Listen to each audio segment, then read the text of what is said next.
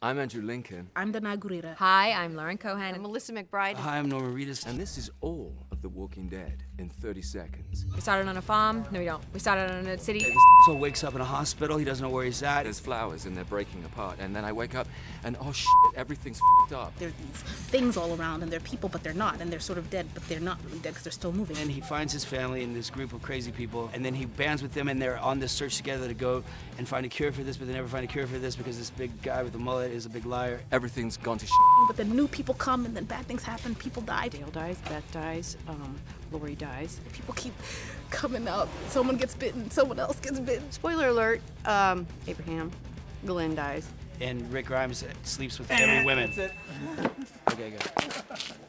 This is so much story. Like, how do you even do this? I didn't get too far, did I? I got to season 3, I think. Yeah.